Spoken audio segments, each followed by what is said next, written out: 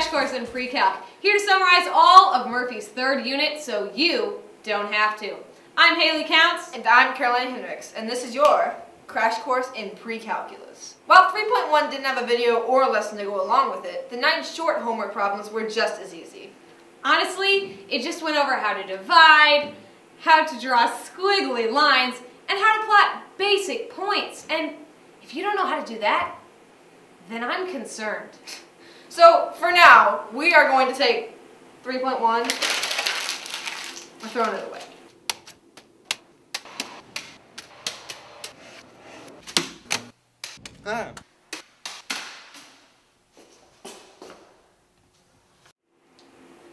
Haters would say it's fake. At this point in time, most of us know what a sine wave looks like. In 3.2, however, Murphy decided to elaborate. By elaboration, we mean he gave us even more difficult equations and complicated information. The overall function equation is a sine b x minus c plus d, which shouldn't be new to you. A stands for amplitude, which will be measured by the distance between the mid-axis and the top of the arc here. It will always be positive because A measures a distance. So no matter if it is above or below the mid-axis or the x-axis, it will always be positive, making it absolute value of A at all times. C is going to define how far left or right the wave will shift, like so. But in fact, C is going to be opposite. If you have negative C, it is going to move to the right. And if you have positive C, it will move to the left. D, the other easy one, defines how far up the axis will shift. So say you have a regular sine wave here, where the axis is on the x-axis here. So this is the axis. D will, if you added 2, will define how far up the axis will move. So your axis will actually be now at 2, which is here. And instead, what will happen is you will move up 2. So it will be through the middle of your line right here, instead of at the top or even at the bottom. As of now, all we really know about the infamous b variable is that it can help us find the period of the sinusoid. First of all, it's important to note that b will always be positive. By following the formula 1 over b times 360, we can find the period of a sine or cosine wave. And that's all we know at the end of 3.2, which really is not a lot.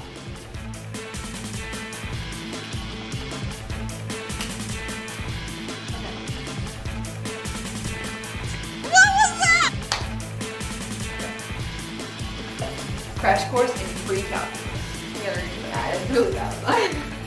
I was like awkwardly biting my lip, like accidentally. And now it's time for supplementary videos with the one and only Nikki Brenneman. So here she is to give you the inside scoop on a probably unnecessary clip. Thanks for that flattering introduction, guys. For today's supplementary video, we're going to be talking about graphing reciprocals.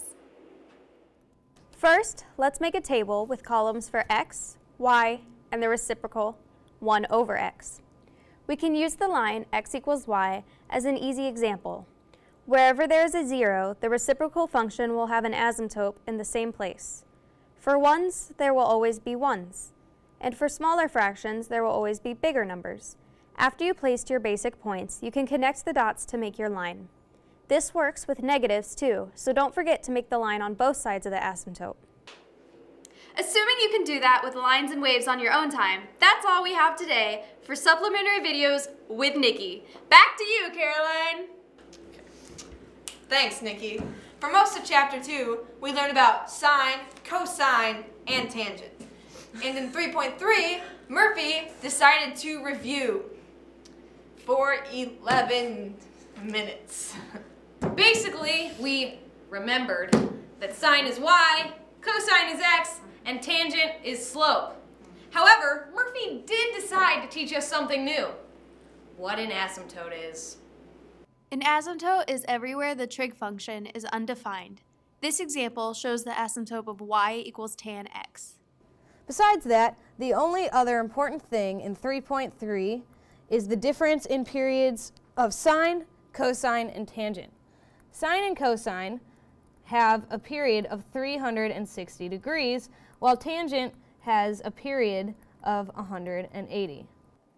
This actually does make sense because for sine and cosine, the x and y coordinates, 1, 1, for example, are never going to be the same as they are in the first quadrant until they've gone around 360 degrees. This being sine, this being cosine. So, obviously, to have a full period, you have to go around 360 degrees. However, for tangent, it's going to be different because tangent is the slope, meaning this would be tangent. Let's say we call this tan 1. If you go 180 degrees to about right here, tan 1 is going to be continued because it's a slope. Therefore, you only have to go 180 degrees to find the exact same slope. The same would be true for the other quadrants as well. Shocking, right? Calling 3.3 a small chapter would be a little bit of an understatement. That's really all we have for this one. Finally, too, because it's time for a break. What's she gonna do? Take whatever. I don't know what this. Assuming you can do that with lines and lathes on your own time. Lines and lathes. Wait, what? Assuming you can do that with lines and waves on. Well, now what I say? I'm laughing. Okay, sorry. Assuming you can do that with lines and waves on your own time. And now the moment you've all been waiting for. We are done with sinusoidal graphs. For now. In 3.4, we took a quick shift, beginning to learn about radians of a circle and how they are going to replace our degree system. Murphy started off with a lesson about pi, which is a ratio of circumference to diameter, but that's not really important. What is important, however, is what a radian is, which a radian is defined as how far the radius has gone around the outside of the circle. As Haley mentioned, the radian is defined by the simple equation arc length over radians. The arc length is the radian angle measurement, and radius is, well, radius. A full rotation can be labeled as 2 pi r, but if you were only going to go 180 degrees, it would be simply pi r. Now, if you need to convert from radians or degrees, you can use the equations I'm going to show you below. Pi over 180 times degrees will get you radians, but on the flip side, 180 over pi times radians will get you degrees. Radians are all about measuring angles based on arc lengths, not degrees.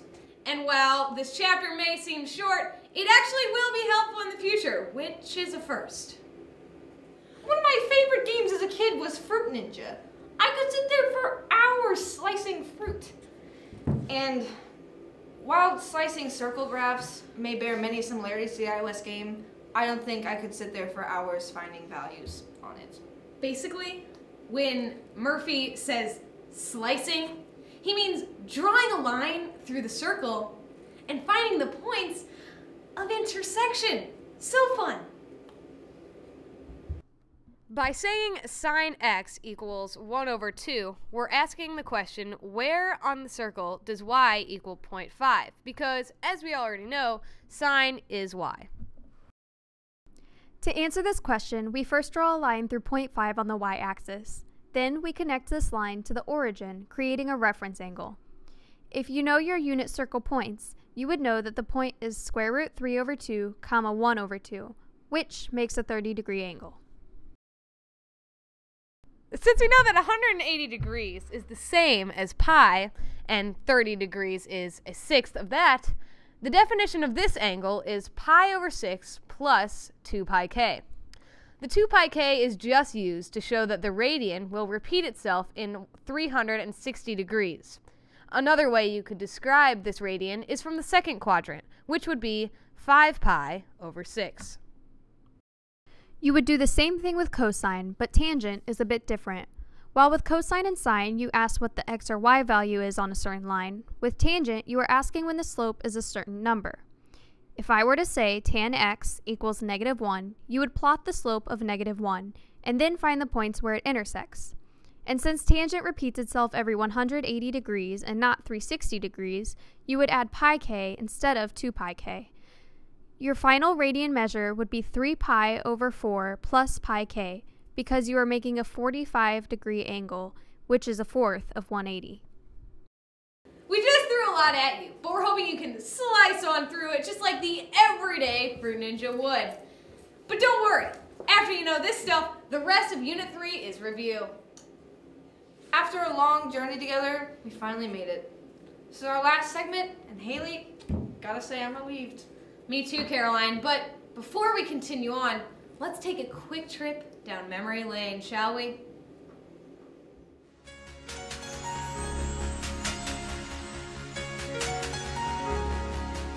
Savage.